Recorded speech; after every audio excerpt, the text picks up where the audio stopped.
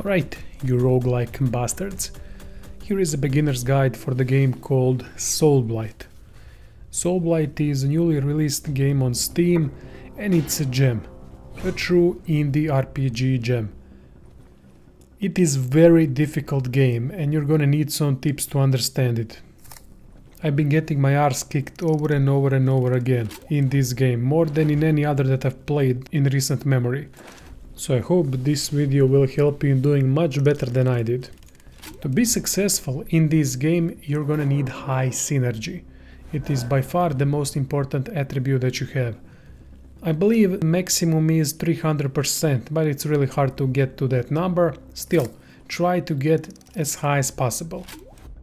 Synergy determines your defense and offense at the same time.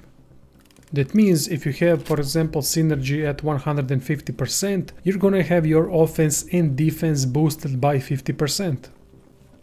Things that will decrease your overall synergy is blood loss from wounds, hunger, and not abiding by tainted rules. Taints are buffs and debuffs that you will get by choosing a different path. I really recommend that you use taints because they can increase your synergy significantly. For example, you have Cowardly Taint. That taint gives you permanent boost to synergy by 2% whenever you use stealth to kill an enemy. Then you have something like Acquisitive. Acquisitive will increase your synergy the more diverse inventory you have. Then you have Reckless. Reckless will increase your synergy based on the amount of wounds that you have. If you're choosing Reckless path, always use black steel equipment that will immediately put curse on you, which counts as a wound and that will give you the buff that you need to increase the synergy.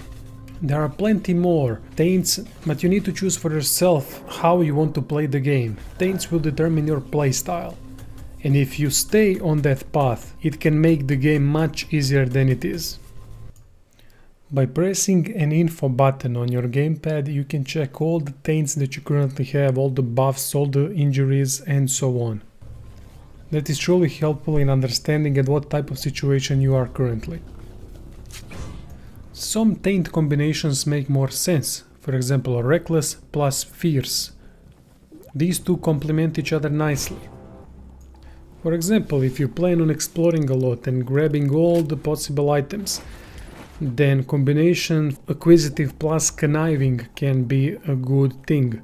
Conniving gives you boost when you use lockpicks, plus you're gonna receive a lot of lockpicks immediately when entering that path.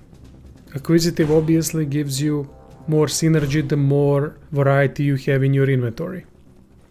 So choose these combinations, think for yourself what would be the perfect combination, what would complement your playstyle. If you want to be completely careful killing enemies one by one through stealth, then Cowardly is a way to go. Obviously Cowardly and Reckless does not work together very well, but something like Acquisitive plus Cowardly can be a great boost.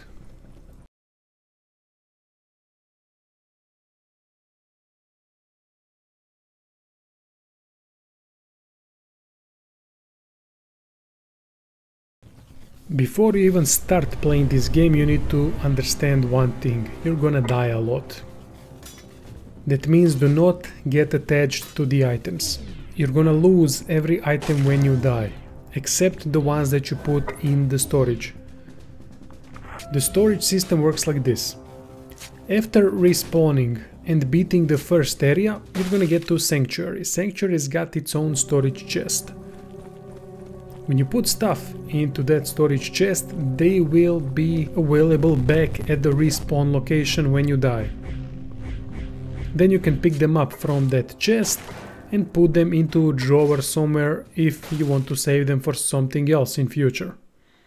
There's a lot of places in that respawn location where you can put stuff in. As for the items that you should always save, I would definitely recommend punch cards because of the prying taint, Prying Taint gives you permanent synergy buff depending on how many punch cards you've collected and brought back to the old lady at the respawn location. Another thing that I always like to put into the storage chest when I reach the sanctuary is a weapon of any kind. That way I don't have to start all over again without the weapon. From the sanctuary you have 3 paths to take. Every path leads to the boss. What I do is this. Before the sanctuary I usually loot all of the things because enemies in there are pretty easy. Then I leave in the storage chest in the sanctuary what I feel are important stuff for future attempts, and then choose the path to the boss that I wish to battle. From there on out, I'm trying to get to the boss as soon as possible, so that I don't have to deal with hunger issues and nasty enemies. The further you go in, the nastier the enemies become. Also help yourself by transmutating items. You can transmutate, for example, raw meat into cooked meat, or boost your weapons and armor by simply putting those gems and other stuff that boost the transmutation process. When used on weapons and armor, your synergy will rise. For example, you can get plus 3% synergy on a weapon and plus 3% more synergy on an armor. There's a lot of combinations in this game that you can do. You can transmutate anything. During the game you're gonna find also recipes that will tell you how to get upgraded versions of an item when using the transmutation process.